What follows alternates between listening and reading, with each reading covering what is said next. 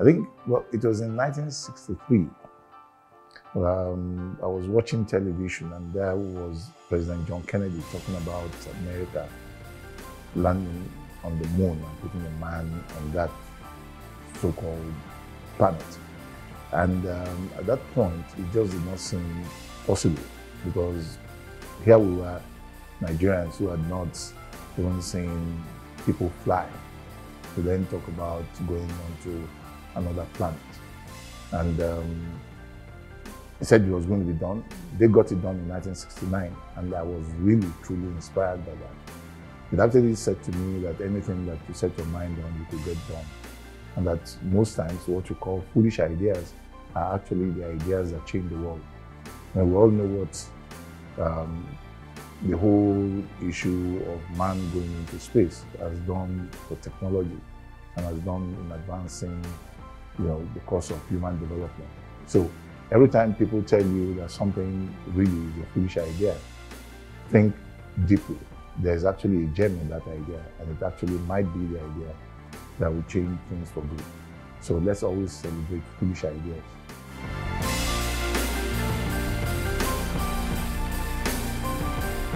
Well, everything around insight always comes across as foolish. So most times what we start off with is always to ask, what can we do better and how can we do it better? So if you ask me about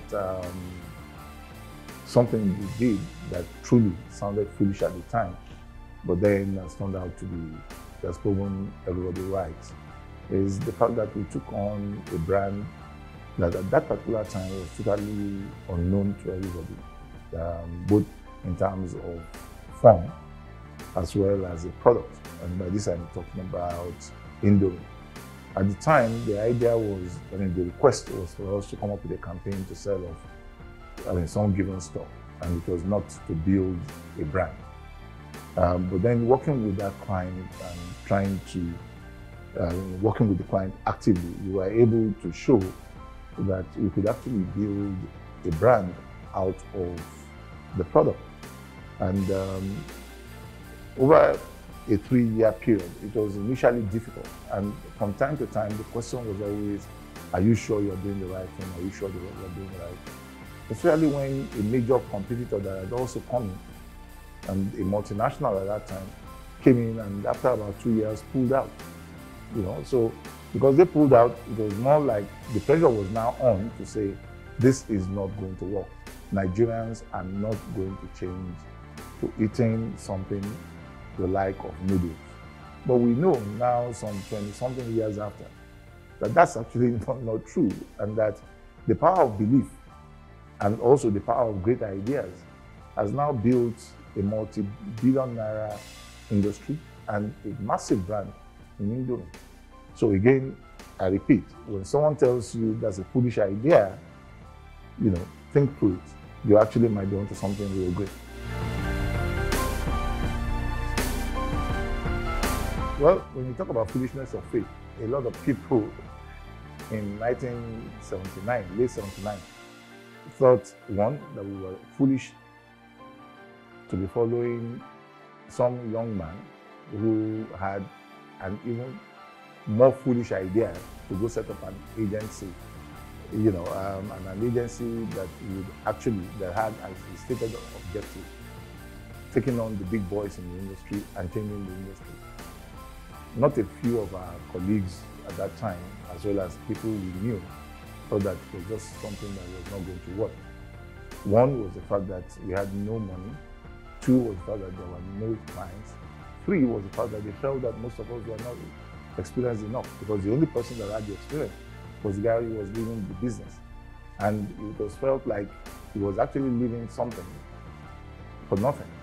And that all we could give to him actually was actually to drag him down. So the faith was more in him, and secondly, the faith was in the idea and the fact that it could be done. And when you talk about that idea, it actually was at that particular point something that was a bit out of the world. Firstly, you have to understand that there was some massive agencies at that point that controlled the industry. So for you to come out of a smaller agency and then now have a stated objective of becoming number one within a given period of time, and we stated that it was going to be within 10 years, and we achieved that. And also to now say that you are going to change the industry and move it from being just basically agencies that took briefs from clients to an agency that will actually be developing products and ideas and services that will now change the course of the businesses of your clients. It didn't sound possible. I mean, the whole idea was like, how would you do that? Or the whole question was, how would you do that? But again, 40 years down the line, I think the foolishness of that belief and the faith has been proven right. And I think that what I can say is that you can expect a lot more foolishness, you know, but and you'll soon start seeing a lot more foolish things being done, because, you know, we're inside and we will always be foolish to people, but then we'll always prove them wrong because we prove ourselves right. When people say to you, you're foolish, think there might be something great out there.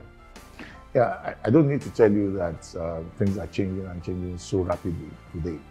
The impact of technology on just about every aspect of business means that your competitor can come from anywhere.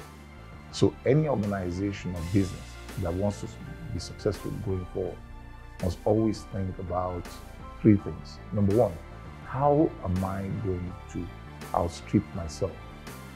And how am I going to outdo myself? Number two, which speaks to the issue of innovation, is that organization needs to become extremely agile.